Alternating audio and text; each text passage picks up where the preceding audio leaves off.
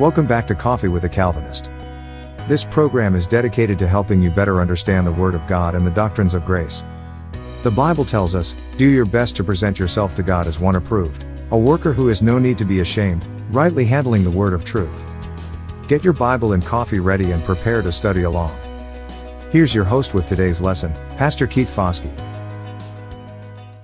Welcome back to Coffee with a Calvinist. My name is Keith Foskey and I am a Calvinist. Today we're going to be in the book of Philemon. So if you want to open up your Bible, we're going to be looking at this short one-chapter letter from the pen of the Apostle Paul. Now, if you're going along with our daily Bible reading, which is at our website, sgfcjax.org, you'll notice that I'm off on the dates because I accidentally went over Philemon and into the book of Colossians, and in the order that we have it, I actually had Philemon first. So we're a little bit behind on our reading, but if we do today in the book of Philemon, then tomorrow will be in Acts chapter 1. And remember, the way we're doing this is we're doing it in the order that we believe the books were written. So today should be Colossians chapter 4, but it's actually Philemon. And then tomorrow we'll begin with Acts chapter 1. So if you have your Bibles open, I want to focus on, first of all, just talking about what Philemon is. Philemon is a personal letter to Philemon from Paul, and Philemon is a person who owned bondservants, or what we might identify as slaves, and one of those slaves was a man by the name of Onesimus. And Onesimus had somehow gotten away from Philemon. He had left his master and at some point gotten saved and become associated with the Apostle Paul. And Paul is now writing back to Philemon and essentially calling for Philemon to accept Onesimus not as a bondservant or slave, but to accept him as a brother in Christ. Now, there's a lot that we could talk about on the subject of slavery, and certainly slavery is a huge topic that would require more than the 10 or 15 minutes that we spend on our daily Coffee with the Calvinists. But I do want to say this. Recently, I read a book by Thomas Sowell, which was very helpful in understanding the history of slavery, not only in the United States, but slavery all around the world. And one of the things that he pointed out is that slavery is certainly something that has been a part of every culture throughout the history of man. And while slavery was handled different and meted out differently within different cultures, and certainly slaves were treated better and worse in certain conditions, slavery is something that's not unique to America. It's not unique to the southern American states. Slavery is something that has been a condition of man. And it's actually, and this was Sowell's point in his book, it was really the rise of Western culture that caused the elimination of slavery. And we see that the Western culture, the United States, actually was the country that fought to free slaves, and that idea of the freedom of slaves spread around the world, and we're thankful for that. Doesn't forgive the sins of the past, but it does give us an important perspective on the history of slavery. So that's something I want to point out here. When we look at this and we look at this situation, we have to understand there is a historical context in which the Apostle Paul is speaking. And one of the things that we note in the book is when the Apostle Paul speaks to Philemon, the owner or the master, he speaks to him in such a way that he wants the master to receive Onesimus as a brother.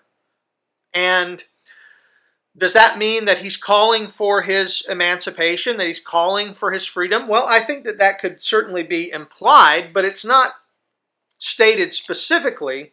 But what is stated specifically is what I wanted to focus on today, and this is verse 4. In verse 4, we see this. Excuse me, I'm sorry, I said verse 4 and I was looking at the verse 8 is the verse I want to look at. So if you'll please focus on verse 8. Paul is speaking, and he says, "Accordingly, though I am bold enough in Christ to command you to do what is required, yet for love's sake I prefer to appeal to you. I, Paul, an old man, and now a prisoner also for Christ Jesus, I appeal to you for my child Onesimus, whose father I became in my imprisonment. Formerly he was useless to you, but now he is indeed useful to you and to me. So a couple things we see there. One, Paul has the authority to demand that Philemon do what he says. Well, where does Paul get that authority? He's an apostle of the Lord Jesus Christ. Philemon is obviously a brother in Christ, and there is a certain apostolic authority and weight that the apostle Paul has. He has the power, he has the authority to make the statement, you must do this. But he doesn't do that. He doesn't exercise his authority with a heavy hand, but rather he appeals to Philemon as a brother. Rather than demanding him, he appeals to him. I think this is a wonderful lesson for anyone who is in leadership, especially in leadership in the church. As elders, as ministers, and throughout the church, and wherever you have maybe authority, maybe you're a deacon or something in the church, or maybe you have, maybe you teach Sunday school, it doesn't matter. If you have authority over others, it's an example given by the apostle here is the example of appealing to them based upon the commands of Christ, rather than saying you must do something, appealing to them to do what is right. Years ago, I heard somebody say there's two ways to pastor church. You can pastor like a cowboy, or you can pastor like a shepherd. The cowboy gets behind the cattle and drives the cattle. The cowboy gets behind and yells "Yah" and pushes the cattle forward and demands that they stay in line and stay together and move forward. And that's the way a cowboy gets his herd in line, as he pushes them and he demands them. But a shepherd gets out in front of the sheep, and he holds up his staff and he walks, and the sheep follow him.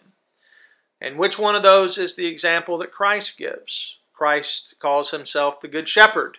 He gives the title of his elders, his ministers in the church, that of pastor, which is a type, it's an idea behind pastor is shepherd. And so I would encourage you, especially if you're a pastor and you're watching this, to remember your responsibility to lovingly shepherd your people, not to drive them like cattle, but to lead them like sheep, ultimately as the under-shepherd to Christ, who is the great shepherd of us all. So this is a good example of Paul for that. But there's something else I want to note here, and that is what we see in verse 10. He says, I appeal to you for my child Onesimus, whose father I became in my imprisonment. Formerly he was useless to you, but now he is indeed useful to you and to me. And you say, well, what is he saying? What he's saying here is the ability of the gospel to change a life. Onesimus has gone from being a slave to being a brother. And Paul says in his former condition he was useless. Well, that doesn't mean he was completely useless. He was certainly probably somebody who did work in the house of Philemon. But in regard to spiritual things, he was not a believer. But now he is. And his life has been changed. And therefore, he is a different man. The Bible says, any man who is in Christ, the old has passed away and all things have become new.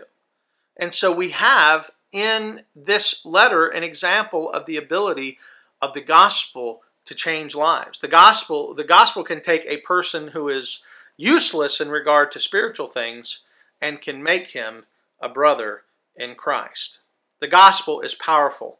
It is the gospel that changes lives. It's the gospel that changes men and women. And we should be thankful for a gospel that can change us. Certainly a lot to learn in this little one-chapter book. I hope you spend some time meditating on this letter and spending some time with it today. And I hope these insights have been useful to you. Again, thank you for watching. My name is Keith Foskey, and I've been your Calvinist. Thank you for watching this episode of Coffee with a Calvinist. If you enjoyed this lesson, please take a moment to like the video and leave a comment. Also, we encourage you to subscribe to the channel if you haven't already. We have a new video lesson available every weekday morning at 6:30 a.m. on YouTube and Facebook. Subscribing helps keep you updated with our latest videos. Finally, if you know someone who could benefit from a daily Bible lesson, please take the time to forward this video along. On behalf of Pastor Foskey, thank you for watching, and may God richly bless your day.